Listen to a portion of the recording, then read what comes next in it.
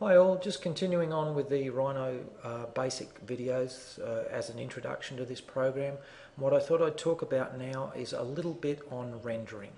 So what we're going to show you here is just how to get a base rendering out. So if you go to the rendering tab at the top of the program, left click on that, you'll see if you scroll down to the tab that says current renderer, there's a whole series of rendering options there, or rendering engines that the program will run under.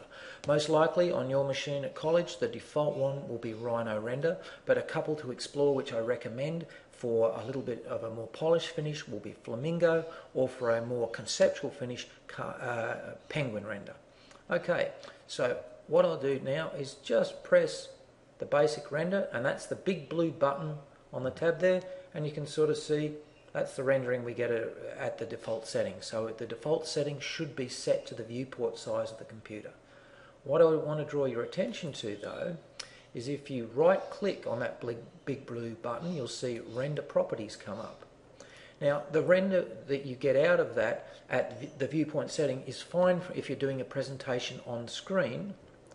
It most likely will be at 72 dpi, which is the standard setting you'll get for a computer screen. But if you want it for print reproduction, you should be jogging that up to about 200 dpi. And normally, we'll cover this in more detail in Photoshop, but you're looking for an A3 reproduction, you're looking for something around 4,500 pixels wide. Okay, if you can just remember that. Okay, the next thing is, if you want to, you can also produce the rendering in a variety of different ways, and you'll see these 4 tabs down the bottom there indicate what you can also have. So you can render with the curves on and off, or the surface edges on and off. So if I click OK, you'll see on the interface there that the edges come up. Okay, so if I quickly render that, you get the line work in place as well. Now this can be useful for conceptual renders, or more particularly if you're doing a traditional rendering over the top. Once you've printed this out, those lines are invaluable for projecting vanishing point lines and the like. Okay, let's just quickly try another rendering approach.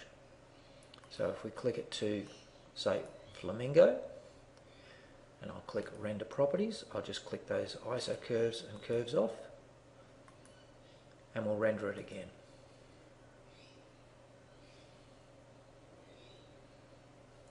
And you'll notice that when we switch to a different rendering engine, one, the rendering time changes because it calculates everything in a slightly different fashion. But you'll notice even with this fairly basic ray trace renderer, you get more polished results in terms of reflections, a little bit more depth and a little bit more clarity in terms of how shadows are resolved. Okay. Well, that's a very basic introduction. The key points to remember is make sure that the size of rendering is appropriate to your needs at the end of the day by adjusting the render property tab. So you need to adjust the rendering, the resolution size to suit. And the last one there is just remember that big blue button. That's what you get your rendering from. Okay, thanks all. Bye.